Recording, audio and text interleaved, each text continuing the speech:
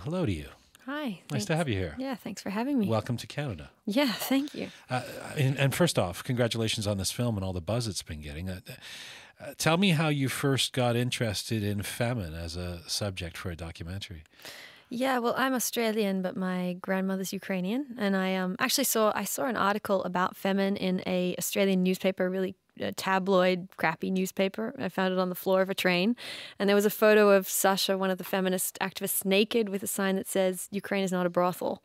And I thought that was a really interesting way to protest, and I was sort of intrigued by it. There was a sort of a naivety to that image, but a strength as well. So when I was in Ukraine with relatives, I tracked them down and shot a protest in the Maidan, and just kept shooting protests, and they liked what I was doing and invited me to stay, and I stayed for 14 months. Yeah. And FEMEN's tactics are considered controversial by some. Give me a sense of your first impressions. Were you sympathetic to their approach? Yeah. I mean, I was fascinated by the contradictions in it. To me, that makes for an interesting film and an interesting kind of subject matter. Like, it's provocative. They are raising awareness, but at the same time, they are offending a lot of people. And often they're raising awareness using their own bodies and sexuality, and people question that. But yeah, I like their message, and I think that, while their methods might be a little bit, strange, at least they're really trying to raise awareness about women's rights in Ukraine, and it's a topic that's not discussed enough. Feminism in Ukraine in general isn't really talked about. So I think they've changed that. They've got girls talking, and that's really cool. They've got girls talking and women talking. At the same time, as we learn early in the film, it's a very select group who are officially part of FEMEN. And at least at the time that you were making the film, there are some rules around how you have to look to be in FEMEN. Did that surprise you? Well, yeah. So there's this, I'm not sure if I should give away the ending, but there's this kind of force, like there's people at the helm of this group that aren't really who you'd think they are. So you think it's a group of girls who are just sort of trying things out. But when I was there for a few months, I kind of discovered there's actually other people controlling this and manipulating this organization. And their rules were the sexier the girls are, the more photographers will get, the more press will get. So it did become a kind of a case where unattractive girls or chubbier girls or girls that weren't that comfortable with their bodies were kind of pushed out or felt like they couldn't be a part of the movement, which was a little sad. And so Which makes for not much of an inclusive women's movement.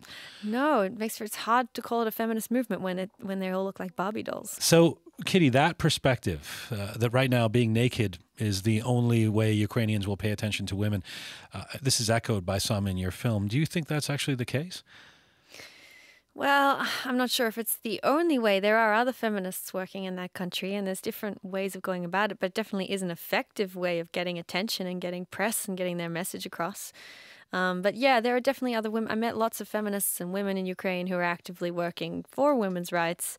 But in a case of a girl like Inna and a girl like these young girls who are just beautiful, I mean, they kind of can use their sexuality. They're taking their sexuality and using it as a weapon and using it to fight for what they believe in, and there's something to be said. They totally get attention, for sure. And sometimes that message gets through with the attention. And look, we're talking about them right now, and you've made a documentary about them. So you could argue that efficacy certainly has happened in terms of getting the attention.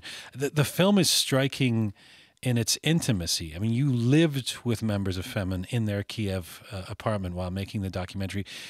This is always a tough one for a documentary filmmaker. Did you worry? How did you navigate the path of not getting too close to the subjects of this documentary that you're ostensibly, objectively trying to make? Yeah, it's tough. I mean, living with them was sort of essential to. I don't think we could have gotten this story, and we could have told the story that we tell and sort of revealed the secrets without living with them. Like, I spent 14 months in a 2-bedroom apartment with 6 FEMEN activists, so it was tiny and cramped, and so they came to trust me, and we kind of loved each other. We're like family.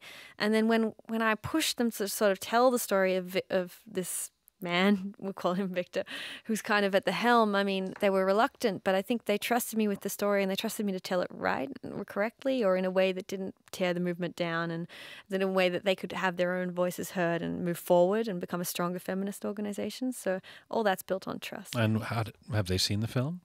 The girls? Yeah, they were at we've premiered at Venice Film Festival, and we had 7 topless women on the red carpet with us. And how did they feel about the film?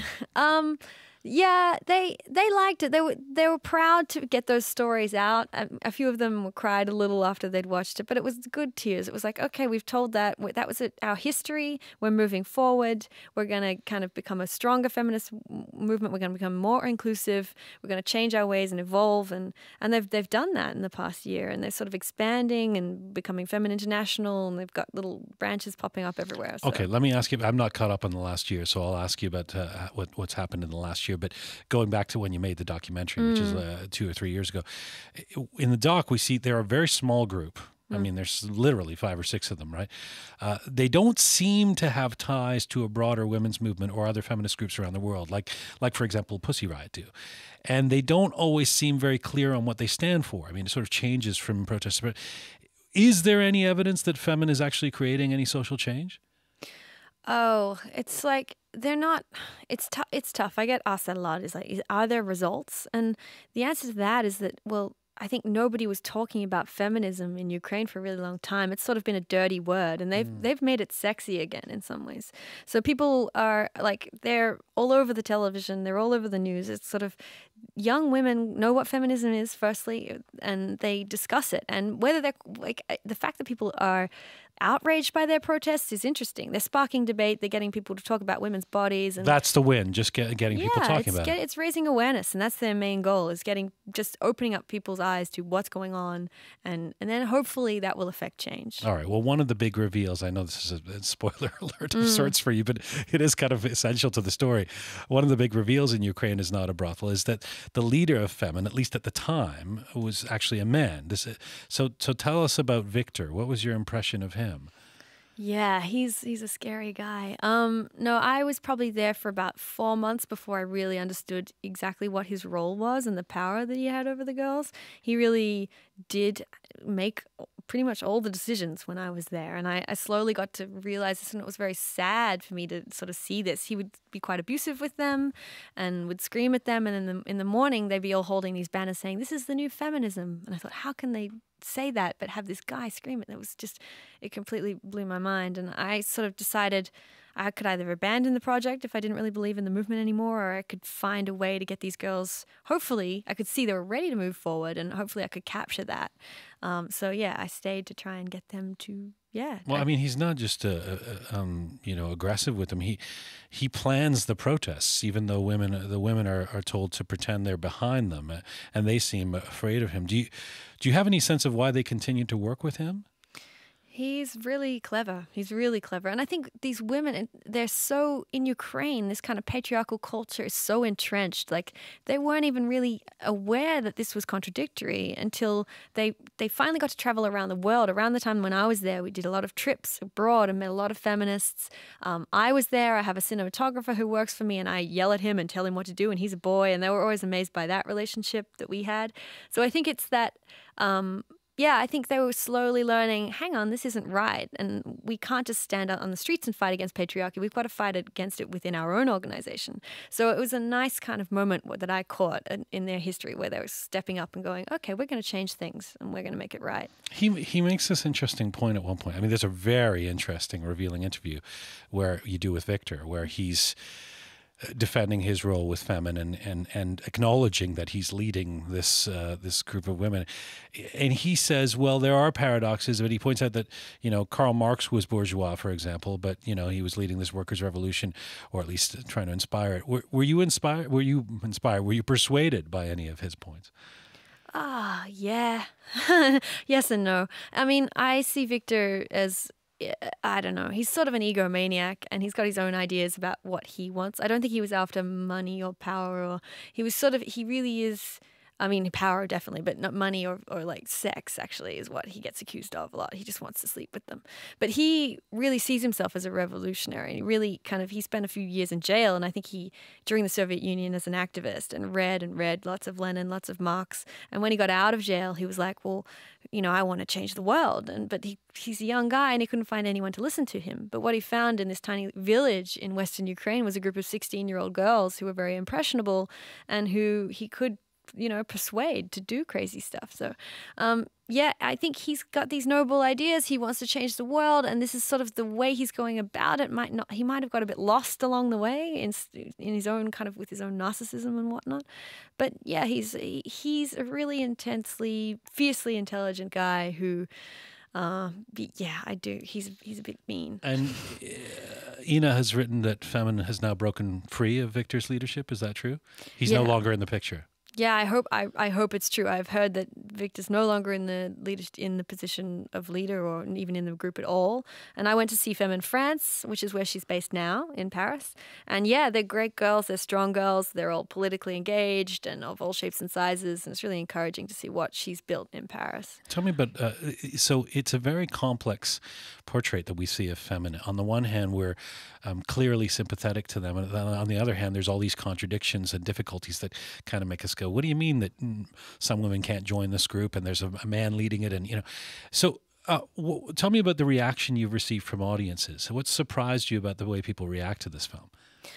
Yeah, most people, I don't know, are pretty excited by it, and they like the contradictions. They like seeing the different sides of feminism, and it's sort of throwing up what is feminism and what is kind of the male role in feminism and this idea of patriarchy. But the strongest kind of reaction I get is from feminists who just tear these girls down immediately. They won't even watch the end. They'll watch half of it and go, these girls are ridiculous. I'm out.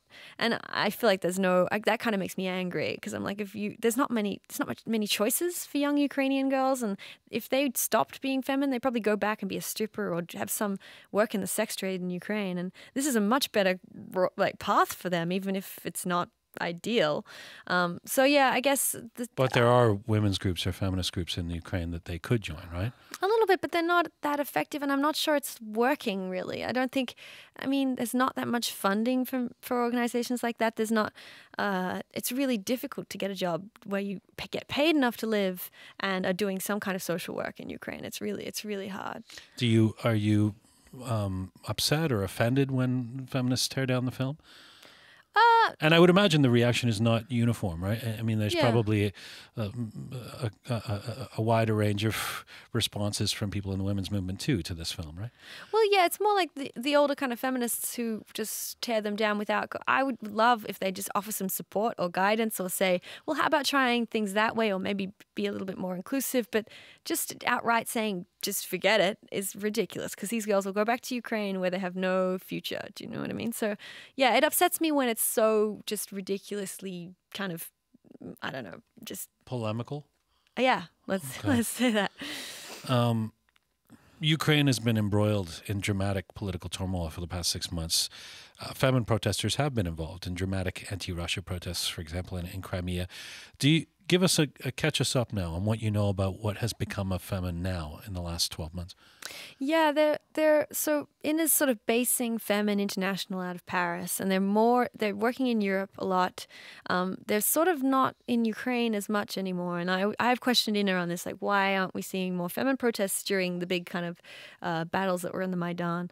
And her response was that really FEMEN's role is to raise awareness and to get people to understand that something's wrong, to call the people out who are corrupt or patriarchal or kind of keeping women down. And she said, Ukraine doesn't need us right now. They're doing it on their own. They're standing up for what they believe in. And where we need to be is in countries where women aren't aware of their rights, who aren't aware of what possibilities there are for women, for themselves out there. So yeah, they're sort of expanding to take over the world in a lot of ways. Yeah. So this was your first feature documentary. Yeah. What did you take from this in terms of lessons you've learned for what you want to do next? Oh, so much. I mean, I would imagine. Yeah, it's a pretty dense subject matter, but I just want to keep making films about women's rights, but it's difficult. As soon as you say you want to make a film about women's rights, people go, ugh, I don't want to see a film about women's rights. So it's making films that are sexy and entertaining and exciting, but also have a message or have some kind of, like make women's lives a little better or sort of raise awareness like FEMEN do. Do people actually say that? I don't want to see a film about women's rights? I don't think they say that, but there is definitely. You feel like there's an attitude like that? Definitely, yeah. Even I don't want to go if somebody says, oh, you don't want to go to your own film. No, my film's fine. But it's not a women's rights film. It is a film about women, but I mean, it doesn't have an agenda necessarily. It's exploring these girls and their lives and this movement. Do you have a subject for your next film? Yeah, but I can't say what it is. You can't talk about it? No, not yet. Okay. Well, it's a really compelling film. There's no question about that. I mean, no matter where people stand on FEMEN, it's the access that you end up getting by embedding yourselves there for 14 months is remarkable, and it's quite a story. And it makes a lot of sense that it's getting the buzz it is. Thanks so much for coming in the studio. Oh, thank you so much for having me. Australian filmmaker Kitty Green